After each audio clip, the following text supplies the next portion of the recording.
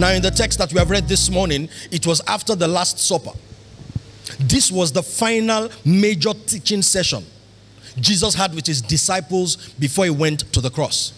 The words that we read this morning are like the words of a man on his deathbed. You know, the moment a person knows that time is of the essence, or you don't have a lot of time, you cut away all the crap. Jesus had no time for introduction. He had no time for beautiful language. He went straight to the point. If I'm going to teach you guys one final message, this is it. The kingdom to which you belong is a result-oriented kingdom. I am the vine, you are the branches. He said, every branch that bears no fruit. Now listen to this.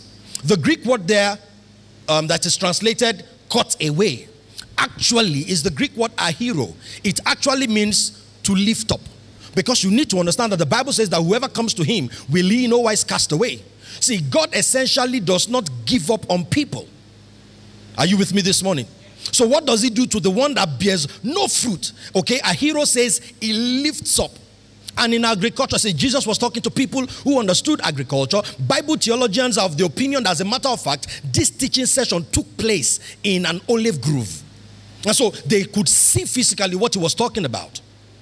What they do is, when a plant begins to grow, okay, when it begins to grow, after some time, it has a lot of dead weight. All right, there's a lot of wood, there's a lot of leaves, and sometimes when sunlight is blocked, the tree or the plant will not be able to produce results. So the concept there is God cutting away the unnecessary things and then lifting it up so that it can have access to light, okay, and oxygen, so that it can produce results. What the Bible is saying essentially is God is looking for fruit in your life. God is looking for results in your life, and if you're doing nothing about it, he will do something about it. It will touch your situation. It will touch your circumstance. The second category of people we see are those who bear fruit. Okay, they are productive. But what do we do? What does it do to them? Bible says the fact that you are being productive is not enough. It will position you to produce more. Are you with me? It will position you to produce more. So the kingdom you belong to is a kingdom of results. Let's look at some scriptures this morning. Luke chapter 13 and verse 6. Luke chapter 13 and verse 6. Let me read verse 6 to 9. It says, then he told his disciples this parable. A man had a fig tree planted in his vineyard, and he went to look for fruit on it, but did not find any. So he said to the man who took care of the vineyard, for 3 years now, have been coming to look for fruit on this fig tree and haven't found any. Number one, I see here the patience of God. Oh, I'm not going to wait 3 years for results. So you need to understand that you have not been kicked out. That all hell is has not broken loose in your life does not mean that God is excited. He's patient. It says, for 3 years I've been coming for results, and I have not seen results from this tree. Amen. It says, cut it down. Why should it use up the soil? Be conscious of the resources God has placed at your disposal. Be conscious of the opportunity God has placed at your disposal, and ask yourself, am I enjoying them, or am I producing intended results with them? Why should it use up the soil? Sir, the man replied, leave it alone for 1 more year, and I will dig around it and fertilize it. So this is the attitude of God. He still does not want to cast people away. He said, I will do something about him. I will do something about his situation to see to it that it produces results. I will fertilize it. If it bears fruit next year, fine. If not, cut it down. Which leads me to the point. You don't have forever to get your acts together. I've said this before, I'll say it again. The same grace of God people are using to make advancement in life is the same grace some people are using to repent.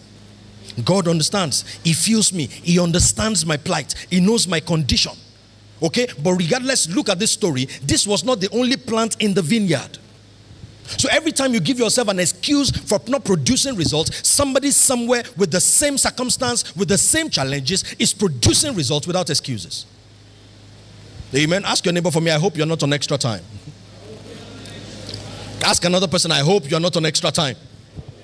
Let's jump to chapter 19 of the book of Luke, verse 24. This is the story of the parable of the miners, okay? We know the story, but I just want to read the end from the New Living Translation. From verse 24, it says, then turning to the others standing by, the king ordered, take the money from this servant and give it to the one that has 10 pounds. You know, I told you last week that the series we just concluded is going to lead to this one. Okay, everybody is wondering, what is the key to abundance? I want more money, I want more opportunities, I want more breakthrough, and the Bible is telling you this is the key. Verse 25, but master, they said, he already has 10 pounds.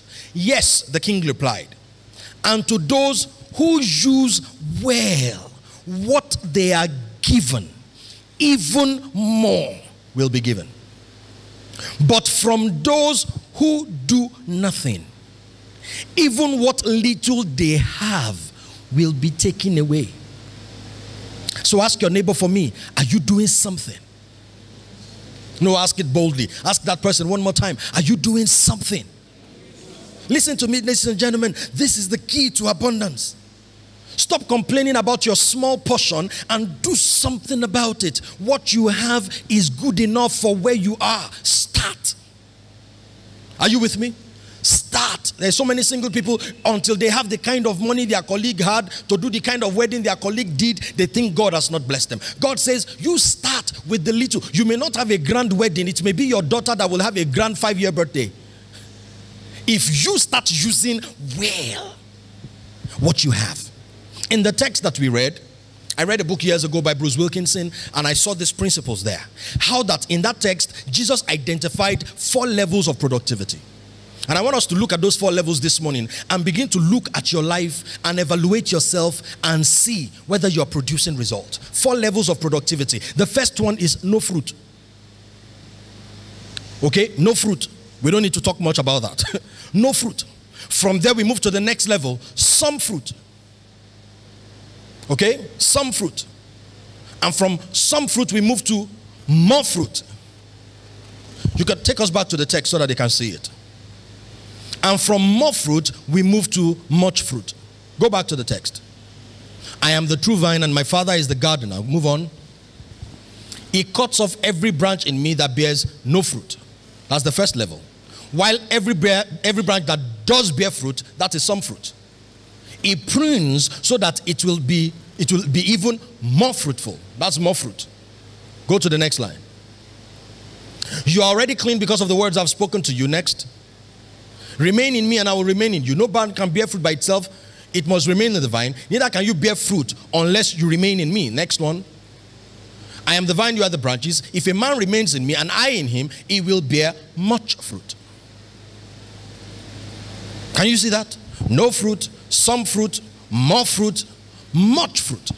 And by the time you get to verse 8, Jesus established the minimum standard for the kingdom of God. Verse 8. This is to my Father's glory that you bear much fruit. So don't be okay with some fruit. Don't be satisfied with more fruit. Showing yourselves to be my disciples. See, now John chapter 8, verse 32 says, if you continue in my teaching, then are you my disciples, and you will know the truth, and the truth shall set you free. And it says, look, for you to call yourself my disciple, you should be producing much fruit. Say to your neighbor for me, excellence is the minimum standard in the kingdom of God. Oh, say it one more time. Say, excellence is the minimum standard in the kingdom of God. Say it one more time. Say, excellence is the minimum standard in the kingdom of God.